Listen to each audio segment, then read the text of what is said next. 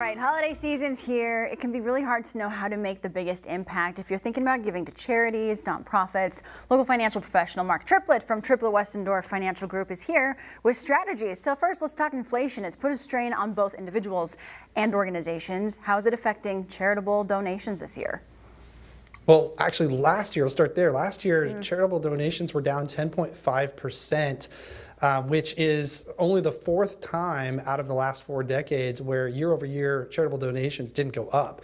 So definitely folks were feeling the pinch a year ago. Inflation's peaked at 9%, now coming back down to 3.2% with the last reading.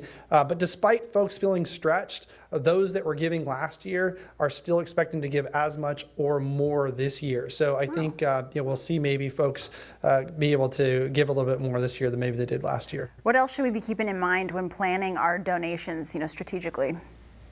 Well, first of all, if you're charitably minded, then that should be the first criteria. I want to give to charity. Then if you can do it in a tax efficient way, why not, right? So we recommend doing things like bunching your donations.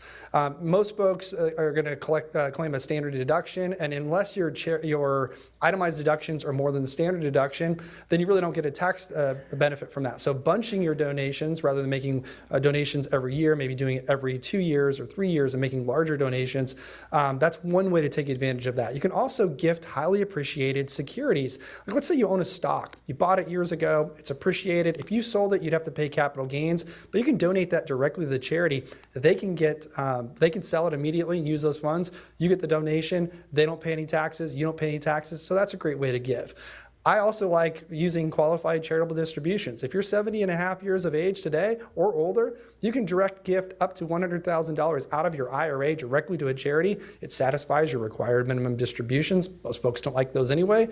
And you get the tax deduction on that. So that's a great way to give. And lastly, you can open up a donor advised fund.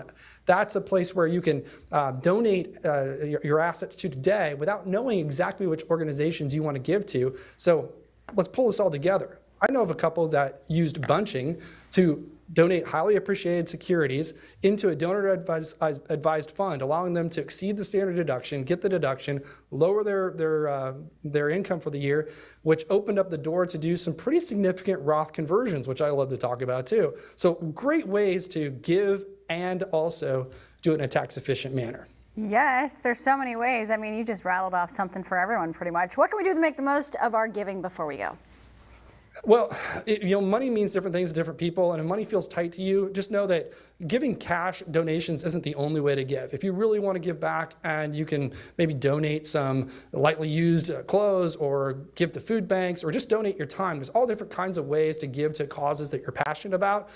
Find something that you're passionate about. Make sure that the donations that you're making are going to that cause and being used in the manner that you feel good about. And then if you are looking to take advantage financially with regard to some of these tax deductions, work with a tax professional and a financial professional to help you make them the most of those donations. Mark